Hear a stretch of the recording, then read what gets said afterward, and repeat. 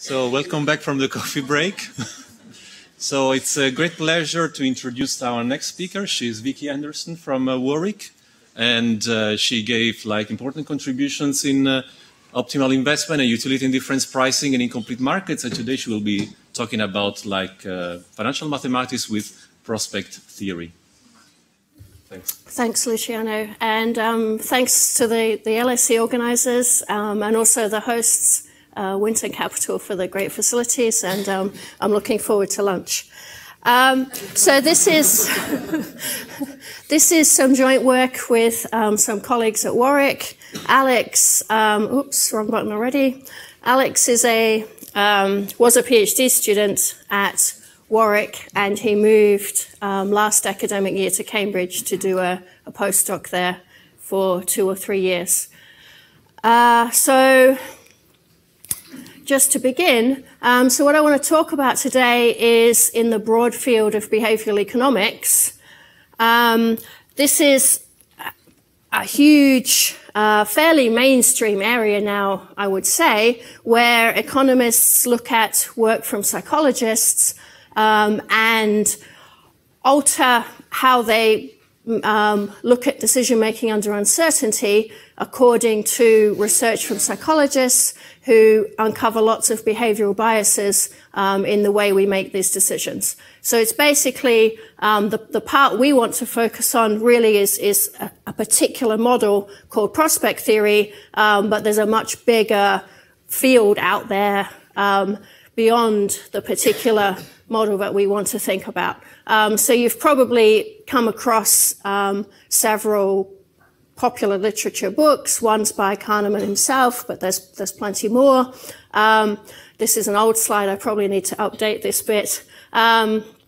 Governments have behavioral insight teams and units to provide recommendations, perhaps on election timing in the case of the UK, and I probably should cross out the US altogether because this was some group with Obama, and I doubt this group exists any longer with Trump, or I can't imagine he's using this team. Or maybe he is, but anyway, things have probably changed there. So this is just to say that this field is pretty mainstream.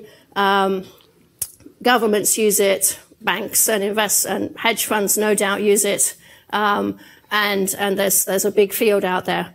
We're going to focus on prospect theory, which is probably one of the most well-known and experimentally and empirically supported theory, which falls into a category of non-expected utility theories. So we'll talk about the differences between prospect theory and a standard expected utility model.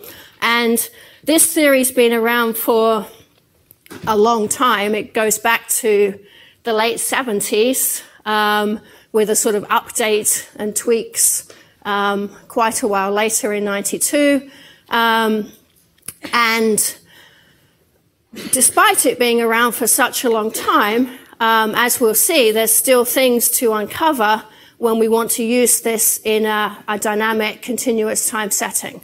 So a lot of research in economics and psychology is in very simple, static lottery situations. But if we want to look at a sort of typical math finance, optimal stopping, trading type model, then there's still things to find out, despite this theory being around for a long time.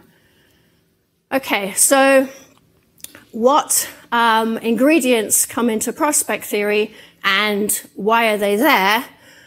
So firstly, if we just think about some lotteries, what people found, well, way back in the 70s, is that we tend to be, whilst we tend to be risk averse over gains, so we tend to prefer a certain £500, say, to 50-50 lottery between winning £1,000 and nothing. So we tend to go for the certain gain.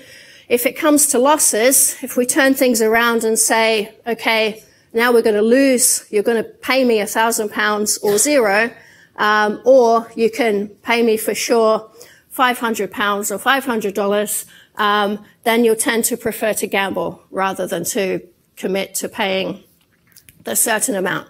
So we tend to be risk-seeking where losses are concerned, but risk-averse over gains. And it's the risk-averse over gains that standard expected utility theory and standard utility functions tend to assume you're risk-averse everywhere. So this is a big difference. Prospect theory also includes something called loss aversion, which is kind of a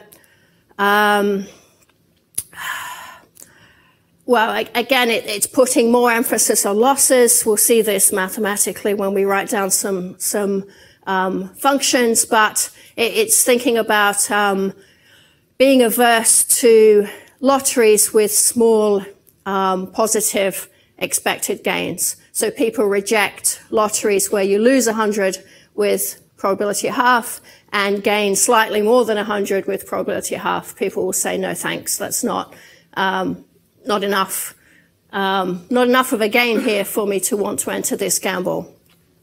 And then the main ingredient of prospect theory, well, the one that differs most from standard expected utility is overweighting tail events. So this is now looking at small probabilities, and it's trying to reconcile the fact that we like both to enter lotteries and to insure ourselves against events with small probability. So here we tend to prefer a very small chance, say 1 in 1,000 of $500 or pounds to a certain $5 or pounds. So this is a lottery. We pay small amounts to enter a lottery. But again, if we turn around to losses, we tend to prefer to right, sorry, I think I've messed that. Yeah, we tend to prefer to enter the lottery here if we're thinking about gains rather than a certain £5. But we prefer to pay a certain loss, a small amount, say $5, £5, rather than risking a very small chance of losing a large amount. Okay, so the first one is a lottery and the second one is insurance, and people tend to do both of these things. So how do we reconcile that? And prospect theory reconciles that by saying that we overweight these events with small probability, overweight tail events. Okay, so what we want to do in this talk is think about optimal stopping models, so dynamic optimal stopping models with investors that have prospect theory preferences. And we want to show that including the probability weighting component of prospect theory can give us more realistic behavior than existing prospect theory models and existing expected utility models, which will be a special case, and help prospect theory match some features that we see in data. So this is a particular feature called the disposition effect, and we want to better match this effect, and in particular better match the size of this effect. So if I briefly introduce what the disposition effect is about. So this is the observation in many, many different markets that people prefer or have a higher propensity to sell winners relative to losers. So this goes back to the mid-80s. These Sheffrin and Statman have a paper about this, and the sort of empirical work started with this paper of Odin in the late 90s, and then people started investigating different data sets and running experiments on students in labs and looking at this. And then this paper of Sheffrin and Statman proposed that the disposition effect can be explained by prospect theory. I'll come back later to talk about the intuition for this, but at this level, we're talking here about winners and losers, so gains and losses, and prospect theory is about treating gains and losses differently. So obviously there might be some link between the two. So if we look at some real data now, and so this is essentially the data set of the Odin 98 paper. So it's a huge US retail brokerage data set with 1 million trades or something like that. And all I want you to see on this graph is that there's a difference between the gains, which are on the right-hand side above zero. So this is returns on the x-axis. So we've got positive returns above zero and losses, negative returns on the left-hand side. And the y-axis is the proportion of days with sales giving that particular size of return. So the data is kind of bucketed into lots of small return buckets, and for any fixed bucket of returns, say around 0.2, we look at the all of the positions which would give you a return of 0.2 at any point in time in the data set from any trader in the data set over every stock in the data set.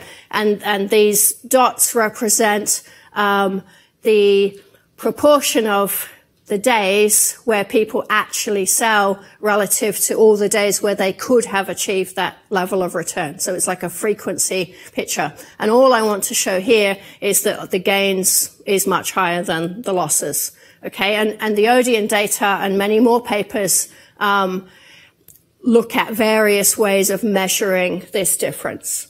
So we'll come back to that, a bit later in the talk as well. Okay, so to give some of the definitions for prospect theory. So we've got whoops, I keep pressing the wrong button. Right, we've got a function u, which is like our utility function. So the difference to a standard utility function is it's going to be S-shaped. And so it's going to reflect the fact that we're risk averse over gains and risk seeking over losses. So it's going to be concave on gains and convex on losses. So it will give us an S shape. It's going to be steeper for losses than for gains to capture the loss aversion feature I mentioned. So you could do this in sort of absolute terms, as written here, or you could think about the relative slopes at zero and say it's steeper, the function's steeper on the loss side than on the gain side. So that's the features of the function u. We've got to define gains and losses relative to some reference level. So I'm going to call the reference level r, but we'll just set this function as being 0 at 0. And the weighting functions are, so firstly there'll be two weighting functions, a w plus and a w minus, and there'll be obviously 0 at 0 and 1 at 1, and they'll typically be typically be inverse S shape. So they'll typically be concave up to some inflection point, Q plus or Q minus, and they'll be convex after that point between the inflection point and 1 for some inflection point. Now the shape of these things comes from all the experimental work that Tversky and Kahneman and a host of other people have done, and you really want them to be concave initially to do the job of overweighting the small tail events. Okay, so then we apply these weighting functions to the CDF to overweight the tails of the distribution. So we'll see this in the upcoming slides. So just to show some graphs. So on the left-hand side here, we've got the S-shaped utility function, an example of the S-shaped utility function. So this is the one used by Tversky and Kahneman, which is just a piecewise power function. So just glue two power functions together. This parameter, small k, is governing the slope. This parameter will be bigger than 1, and so it will give us a steeper slope to the left of 0 to capture the loss aversion, and the alpha plus and alpha minus will capture the risk aversion and the risk-seeking parameter on the gains and losses. Okay, so it will look something like this: concave over gains and convex over losses, and a bit steeper here for the losses. And on the right-hand side, we've got an example of weighting functions. These are fairly horrendous, but these are the functions written down by Tversky and Kahneman. There are nicer looking functions in the literature, but it seems one needs to use their functions in your paper in addition to any other functions. So we'll use this as an example. So the reason these aren't very nice is you've got to cut things off here at 0.28 because they're not monotonic, which is a rather unpleasant feature to have in your functions. But anyway, so we've got these weighting functions. We can play with the delta plus and the delta minus. Delta plus is the weight on gains, delta minus is the weight on losses, and experimental findings have found numbers between 0.6 and 0.7. So if the delta is 1, then we're back to no probability weighting, the 45-degree line. And for 0.6, 0.7, we get lines looking like this, so the inverse S shape. And the critical thing is really this steepness here close to 0, because this is the bit that's overweighting your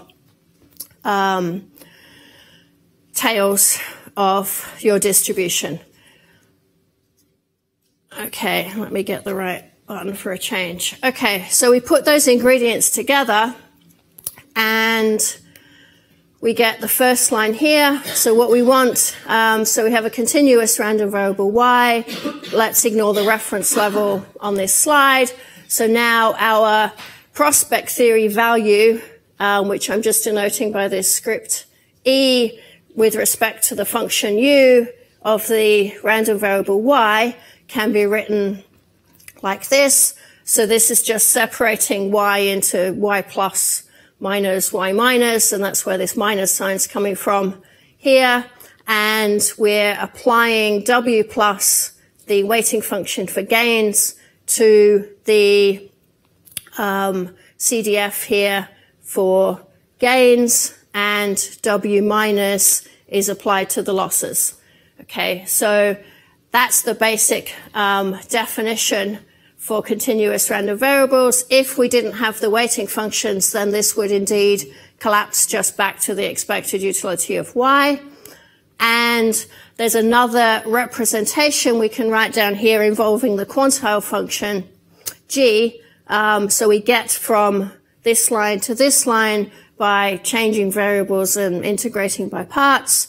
I just wanted to put this up because when we actually crank through the problem, we end up solving for well, I haven't even told you exactly what the problem is yet, but we end up, our solution is in terms of the quantile function g. So we can use either of these representations for the prospect theory value.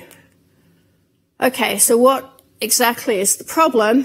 So we want to write down a very simple optimal stopping problem. We've just got an investor who wants to choose the best time to sell an asset in order to maximize the prospect theory value, as we defined on the previous slide, of the sale price of the asset P relative to the reference level R. So well, I don't really want to get into this, but the reference level R is just some fixed constant. You can be more fancy with this reference level as well, but the typical case is just some fixed constant. And here, we really want to think about our reference level as being what we paid for the asset in the first place. It's really P0. Or if we had a bigger sort of buy-sell model, it's what we paid. So we think about the price we sell for relative to some reference level, probably the price we paid for the asset. Now this asset price P, for the sort of general results, it can just be some time homogeneous diffusion, on, 0 infinity with some initial value P0. And then we'll look at one special example of this. And again, if we take the weighting out of it, then the problem just with the S-shaped utility, and possibly some other tweaks in this model, these problems without the probability weighting have been well studied in the past. Okay, so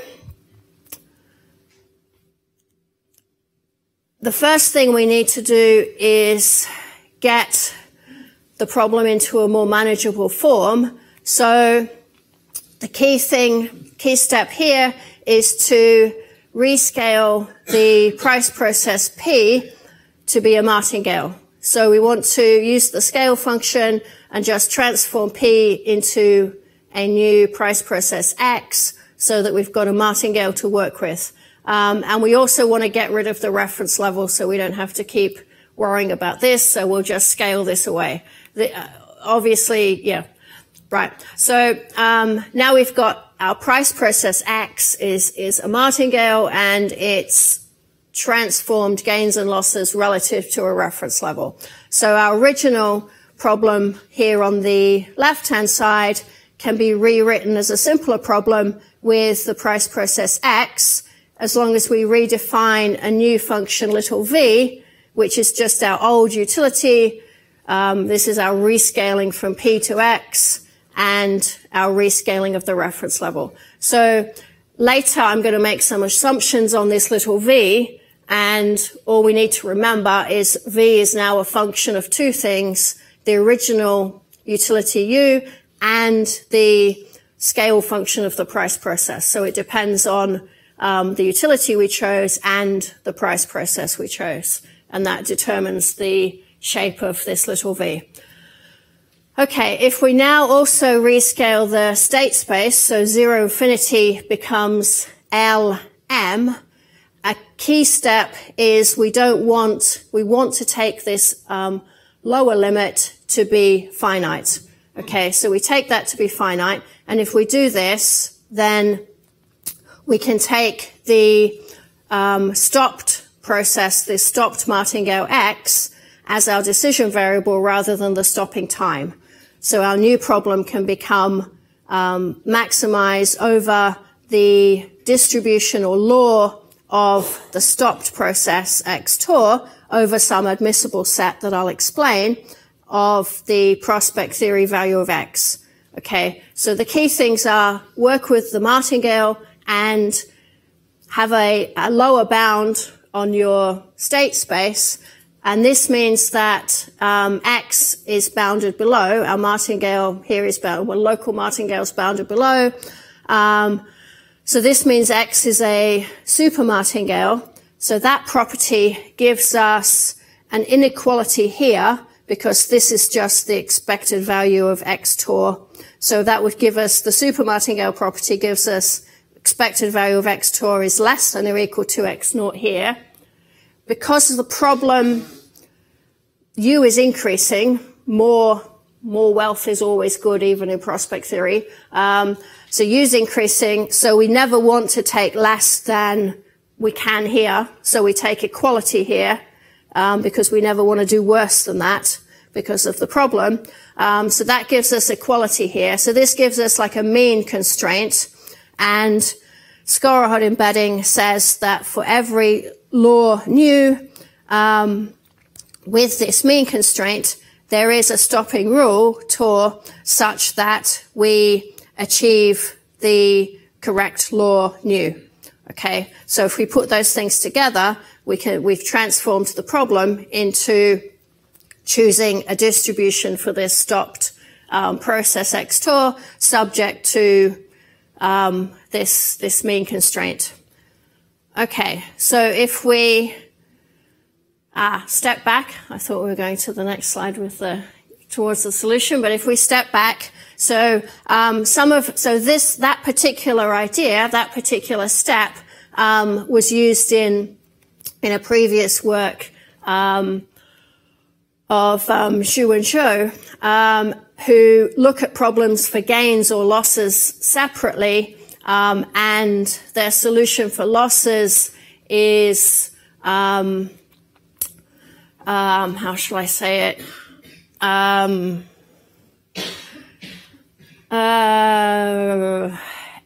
We make progress on the losses side in particular. So we'll put the gains and losses problem together, and we'll give some additional conditions relative to some of their work under which we'll get a single point mass on losses to be optimal. Okay, and I think in their previous work on losses, they don't pin it down to a single point mass. So we'll identify some conditions that enable us to do that, which obviously enables us to make more progress on the applications.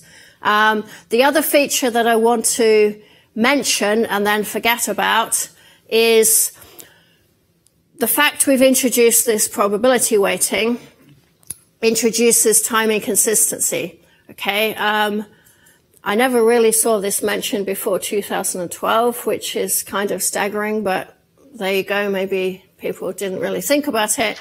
But in these problems, what we're doing here is we're thinking about a time zero problem, a time zero optimal stopping problem. So the investor's sophisticated, and we're just going to look at the time zero problem. So we're effectively saying you're going to pre-commit to the outcome of this time zero problem. Now, if we don't do that, all sorts of things can happen. It's really interesting, but we can't really make much progress because there's a really neat paper by some mathematical economics guys, Ebert and Strack, and they show that as soon as we look at naive agents in a prospect theory stopping model, they basically never stop. Okay, they just, they won't sell. And so that, if I get time, which I'm not going to get time, then I'll come back and talk about that. But yeah, so, but this is really neat. And we've done a different piece of work, which follows on from their work, which says, if we expand the set of strategies you can use, then the naive agents can stop, if you follow, if you expand the set of strategies to allow for randomized strategies. Okay, so this is a different strand of this problem, and it's an important strand. But today we're just going to fix on this time zero problem and see where that takes us, and then caveat everything by saying we're assuming this is for pre-committing investors, and if you buy that, some people can commit to this strategy, then this is what happens. Okay, so the extra assumptions we need, I still haven't got to the slide I was expecting, but the extra assumptions we need are one assumption on V itself. So remember I said V is just this rescale utility function, and it depends on the U and it depends on the scale process. So we need this to have a particular shape. So we need this to be concave, concave on 0M and convex on L0, okay? And we need, I'll explain where this comes into things when I get to the right point. So we need the slope at 0 to the right of 0 to be infinite. Okay, so this is one assumption. And the other assumption is something we're calling elasticity. I think we've relabeled this as self-elasticity in the latest version. So this is a property that happily popped out of the algebra here, which got pretty messy. But elasticity is just a measure of two measures of the slope of a function and relative to some fixed point C. Okay, so we've just got the derivative at the point X, so the tangent here compared to the slope of the line between the point X and the fixed point C. And we want to worry about how the ratio of these slopes varies with X.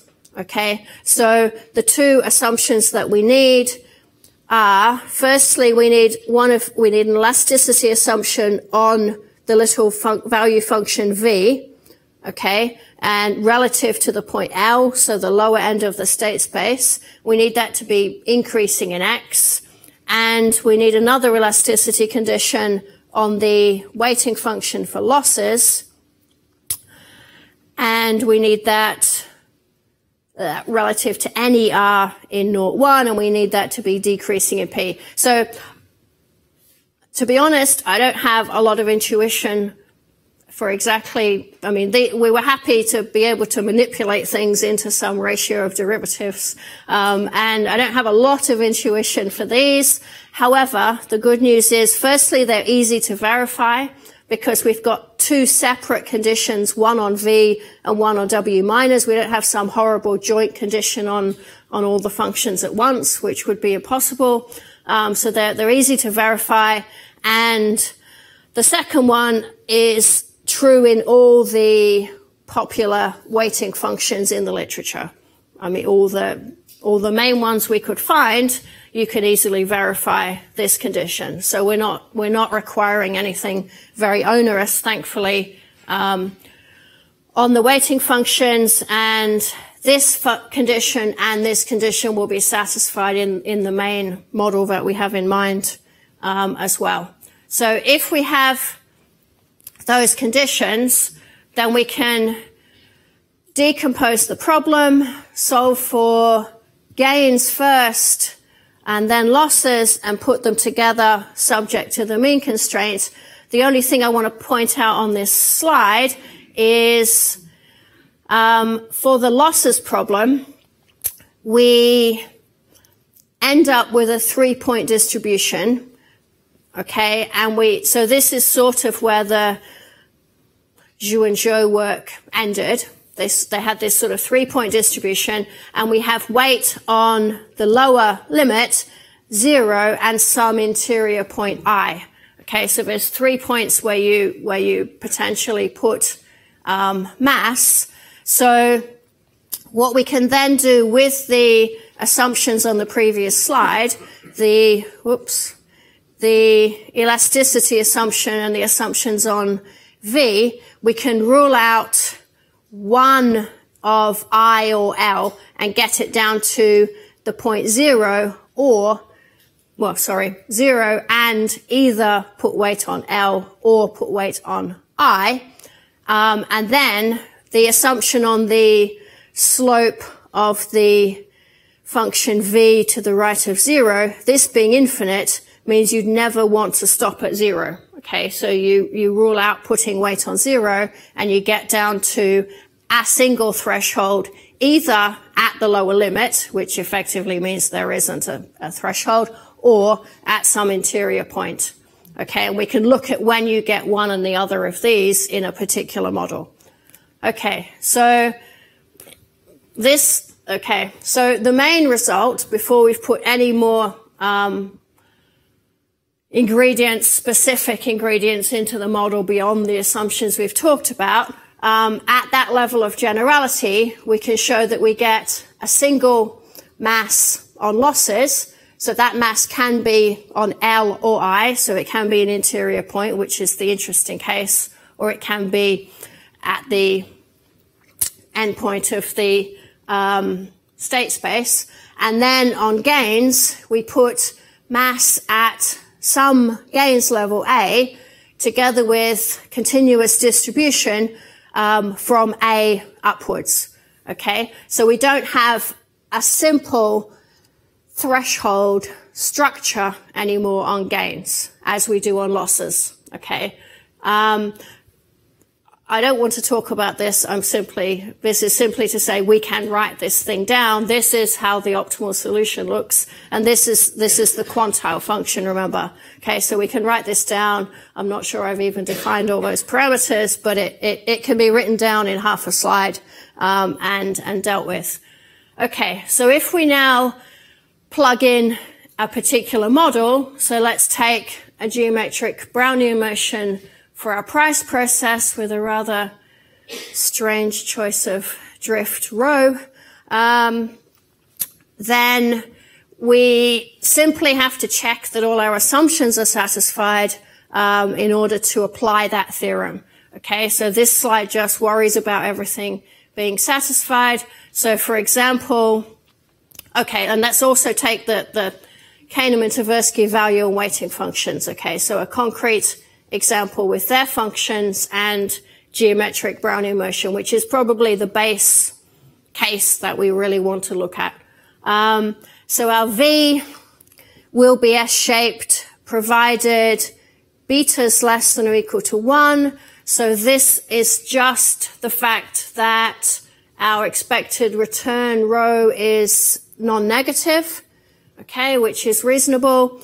And this assumption that this is essentially that our expected return is not too big relative to our risk aversion. Because if our expected return is big, too big relative to our risk aversion, if we're not very risk averse and we've got the prospect of big returns, then again, we just won't sell. We'll just wait forever. Okay, so these kinds of conditions turn up in all of these models. In this setting, we have a slightly stronger condition that brings in the probability weighting on gains delta plus.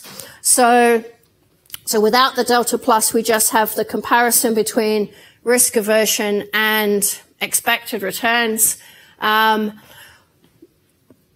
Putting the delta plus in is just saying that we can't have the probability weighting on gains to be too strong. If we have massive probability weighting on gains, then again, we just wait and do nothing. We don't sell because we always think we can get this massive payoff. Okay, so it's just incorporating that fact into things. So these are both on the gains side. Notice we care if we're trying to rule out the degenerate cases where we basically just don't sell, then we have to rule out things to do with how risk averse we are. We can't be too risk averse. How much probability weighting there is. There can't be too much probability weighting on gains relative to the expected return of the asset. Okay, so we can write that down and select parameters that respect that condition. The assumptions that we need are all satisfied by this selection of model, and our L is indeed finite, so everything puts us into the framework of the theorem. And so we know we're going to get a stop loss threshold and a distribution over gains. So this is just an example of the quantile function with some numbers plugged in. So we've got, don't know how well you can see this at the back, we've got 0, 1, so we've got probabilities on the x-axis, and we've got, have we rescaled? Okay, I think we've taken the scaling away again and we're in p terms. So we've got a reference level R of 1, and 1 is here on our y-axis, And so the picture is representing the loss threshold is down here. So it's significantly below 1. It's around 0.7-ish. Okay, and we put weight of around 0.42 or so on that threshold of around 0.7. And the thing to notice is then the gains, the starting point of the gains distribution is closer to 1, so maybe around 1.15 or so. And then we have this long right tail for the distribution we want to achieve over gains. So this is the unique distribution under these assumptions of the model that we want to achieve under this prospect theory model. I should point out we've taken probability weighting parameters of 0.7 to be around the numbers that people want in the literature. Our loss aversion is probably lower than people tend to want.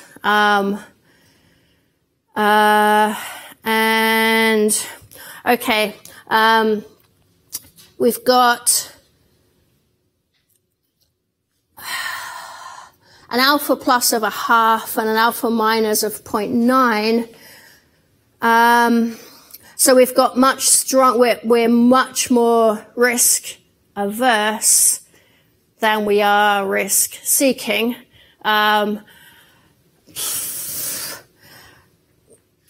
Yeah, I think, no. Okay, if we have that, this needs to be not too high. We need to have enough risk aversion here in order to sell at all. Remember, going back to those conditions. Okay, so we can't have we can't have weak risk aversion, so we can't have that alpha plus up to 0.8, 0.9, or you just won't sell. So that's why we've got reasonably strong risk aversion there. Okay, so we can also look at the impact of varying the probability weighting, because that's what we're mostly interested in this work. So on the x-axis, we've got the delta parameter, so the probability weighting parameter. We've just set the two things on gains and losses to be equal, and it's varying on the graph between 0.65 and 1. So if we think about probability, the weighting parameter being 1, then things collapse back to a threshold model. Okay, now for these parameters, the lower threshold when there's no probability weighting, and indeed for a certain range of probability weighting down to about 0.75, this lower threshold is at 0. So that's the L, the lower end of our state space in the model. Okay, so effectively there is no lower threshold for value for weak probability weighting, okay, or no probability weighting. And once we get below about 0.75, we get strong enough probability weighting, then the threshold switches from L to the interior threshold. The dashed vertical line here is a cut through of 0.7, so that's corresponding to the previous slide. The picture on the previous slide was the quantile function for that particular value. So this is really just to show you that you might get a loss threshold at 0. You will get an interior loss threshold if the probability weighting is strong enough. If I extended the graph and the probability weighting on gains gets too strong, then you just won't sell at all. So I can't extend the graph. And the other thing to point out is the loss threshold is relatively far away from 1. Now, I haven't even explained what these two lines are supposed to be. This is a representation of the distribution over gains. So what I've got here is the lower level, the little a from the theorem. So the lowest point where you put mass is this black line here, and the curved line here is the 99th percentile of that distribution. Okay, just to have something to represent here. So, so this cut through is what we saw on the previous slide. And again, we see the lower bound doesn't change that much because it's so close to the reference level. And it's pretty insensitive to the probability weighting. But what we see is we go from a threshold here with no probability weighting, right, and as we increase the strength of probability weighting, the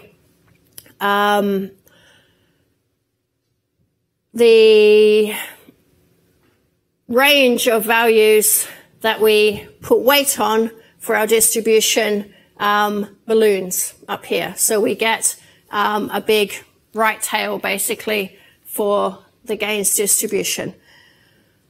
Okay, so I think I've probably said everything on this slide. So this is just going through those cases of no weighting. There's been a bunch of papers without weighting, which recover one-sided or two-sided threshold strategies.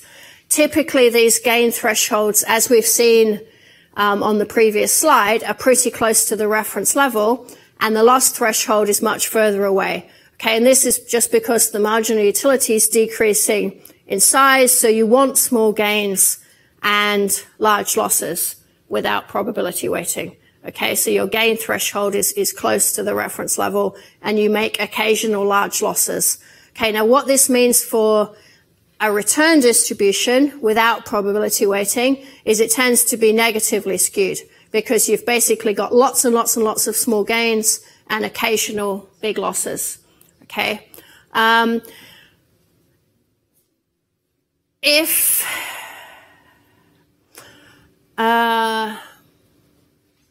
Right, so I'll jump ahead a bit and say this means if we don't have probability weighting in the model and we get this kind of strategy out, this sort of double-sided threshold,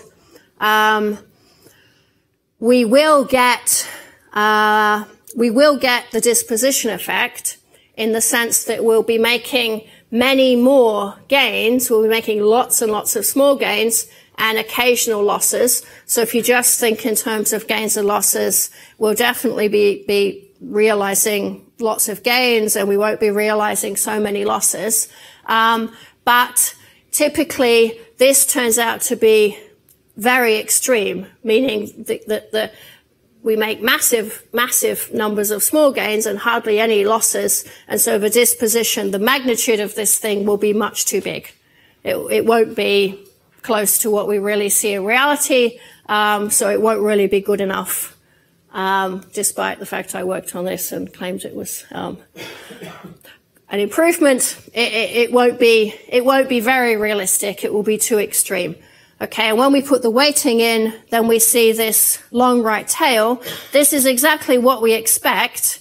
It makes perfect sense because the probability weighting is overweighting those extreme gains, and so you want to put probability mass there in order to have a chance of getting those gains because they're overweighted. And when the probability weighting is sufficiently strong but not violating any of the assumptions, there's a non-zero stop-loss threshold. And the good thing about this distribution now is it tends to be right or positively skewed because of this long right tail. Okay, so without the probability weighting, we tend to get left skewness or negative skewness. With the probability weighting in there, we tend to get right or positively skewed return distributions, and this better fits with what we see in what people seem to be aiming for in reality. Okay, so to talk a bit more about that, so this difference with gains and losses is much more realistic than just a double-sided threshold strategy, because typically people do use stop-loss strategies an awful lot, and they're not that easily justified in theoretical models, and people don't tend to, well, at least it's my understanding that people don't tend to use stop-gain strategies nearly as much as they use stop-loss strategies. So to have a difference between the two in the outcome of the model is a good thing. And typically expected utility strategies tend to put lower thresholds at well, 0 or minus infinity, and they tend to put exactly stop-gain thresholds, which I'm arguing are much less common in practice.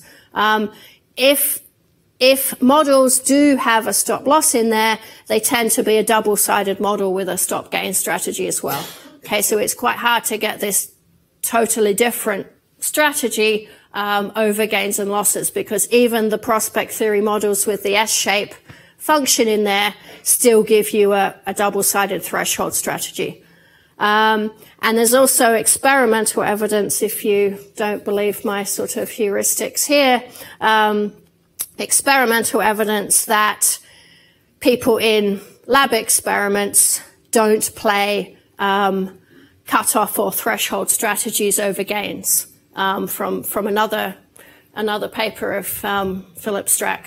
So I'm arguing that this better fits what we see, and I'll also argue it better fits the disposition effect in the last few minutes. So we talked about the disposition effect being about the frequency that we sell winners or losers relative to the opportunities to sell them, and that people realize a larger fraction of winners than they do losers.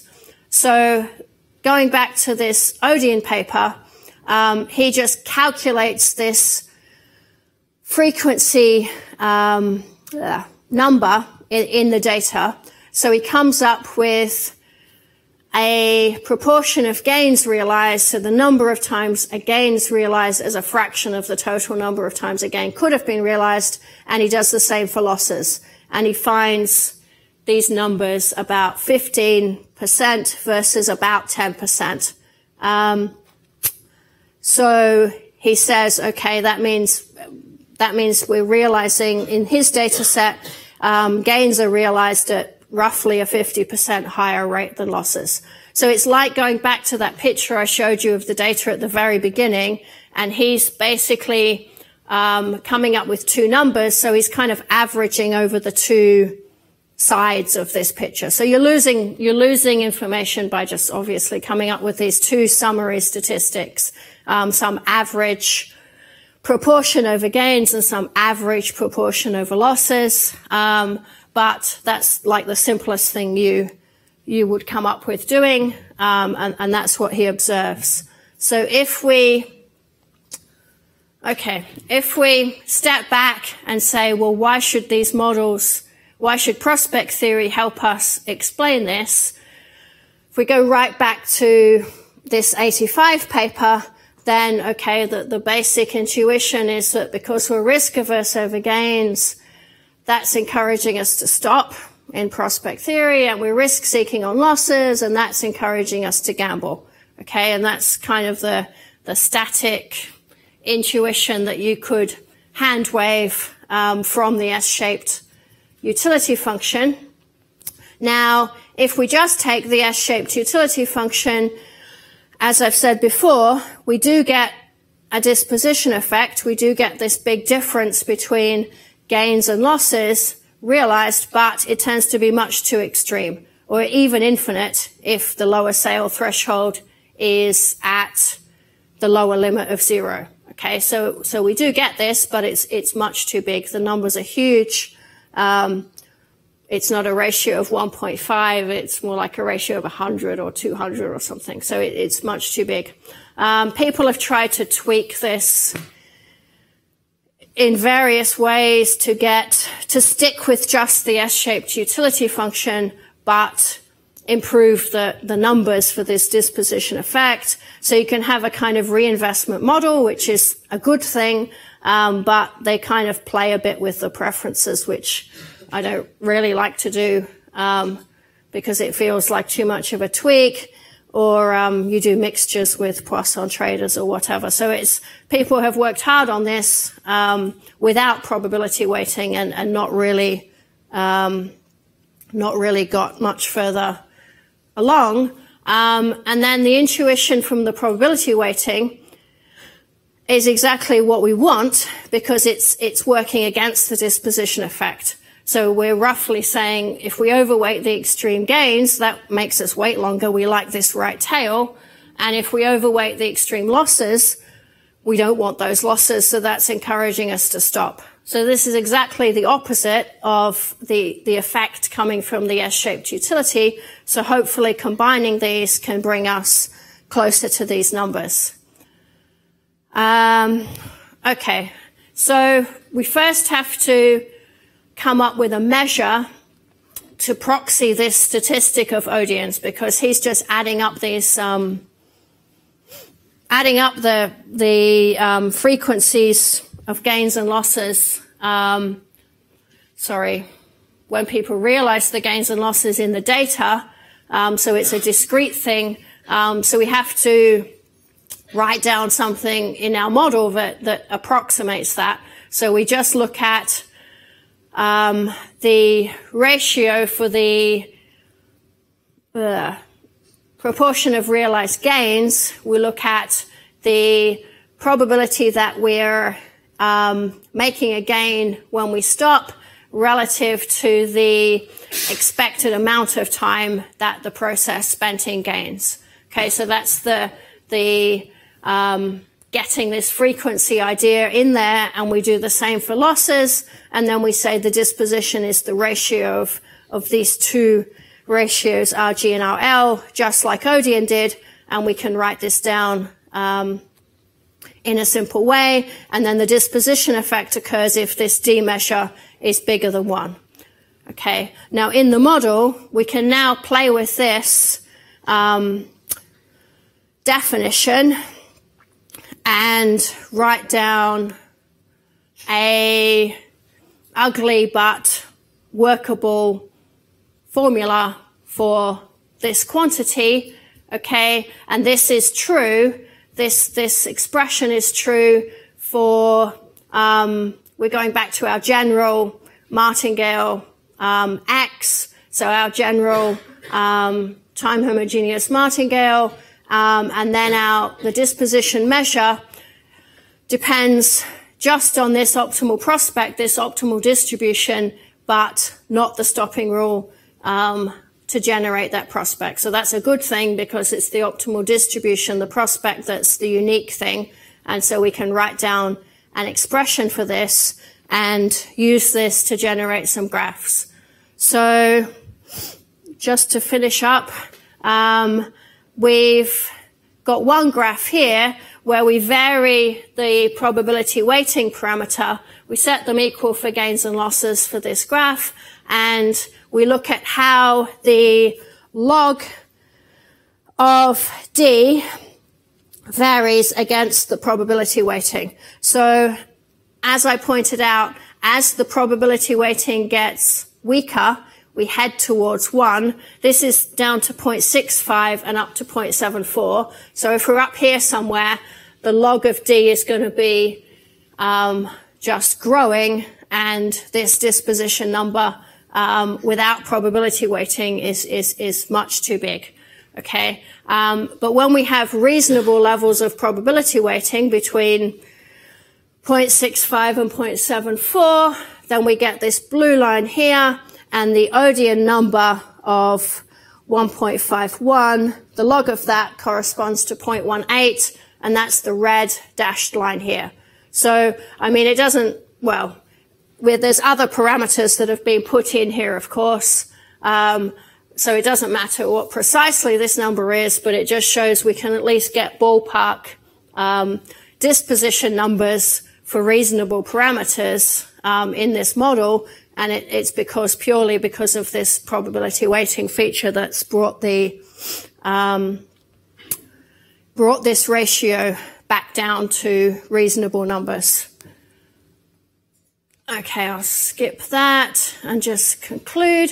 So what we were trying to do is better characterize the optimal solution for this prospect theory investor.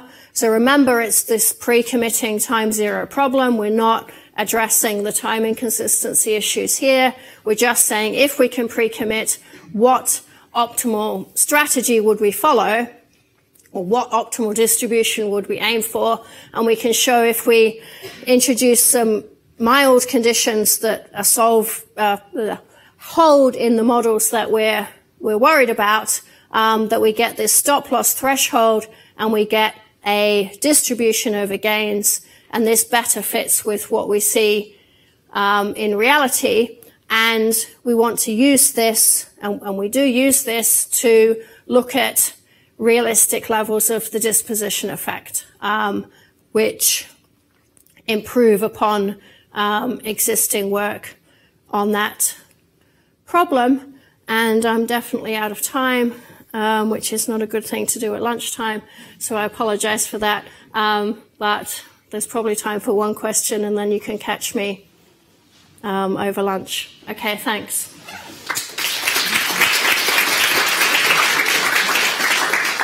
Unfortunately, you're a bit late, but still time for one or two questions from the audience. Questions or comments?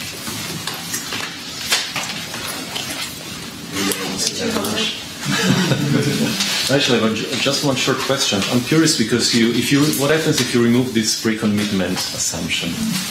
Well then, okay. So if you think, oh, yeah, I never had time to talk about it.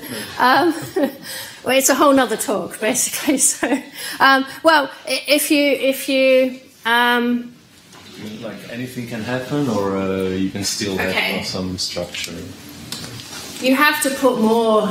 Yeah, okay, so if you just leave yourself in this exact problem, so there's just the optimal stopping with the same ingredients.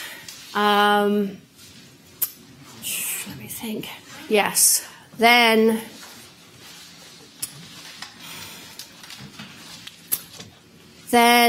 you can